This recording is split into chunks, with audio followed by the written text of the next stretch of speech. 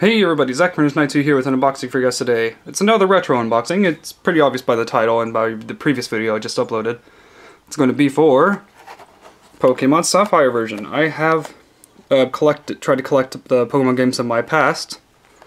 So one's in pretty good shape other than this and a small, like, you can tell it's like a little bit indented, like it was pressured on or something. Minus that, it's in very good condition. Love the Pokemon games. Love Pokemon. Some things I don't like, but that's not everything I like or watch or play is perfect.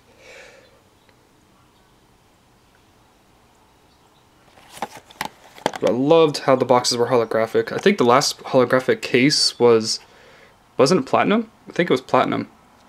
It was the last Pokemon game case that was actually holographic. So I know that that that Omega Ruby, Alpha Sapphire, X and Y, Black White, Black 2, White 2, they were not holographic at all. Kind of missed that. Get the cartridge right there. That nice look right there, I'll put it there.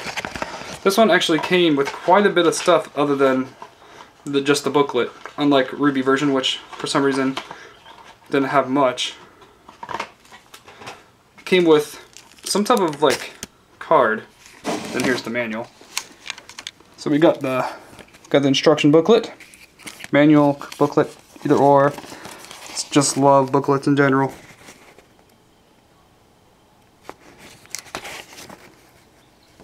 Which version do you guys prefer? Ruby, Sapphire, Emerald? Of the third generation, I'm not really counting Fire Red Leaf Green because they were remakes. Which one do you prefer? I prefer Emerald over all of them, all three of them. But Ruby and Sapphire are still good in their own right for being the first one of its kind at that time. I think this also showed like the gym leaders. Can't remember by heart though. Can't remember what page that would be on. It's either Sharpedo,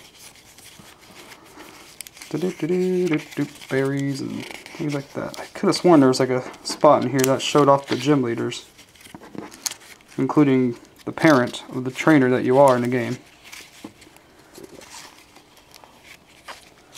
Well, can't really find it right now, but it also came with whatever this is. I know it's not an e-reader. Wait, is it e-reader? Oh, it is.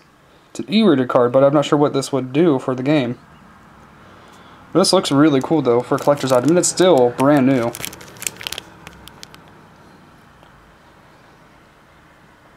(2003).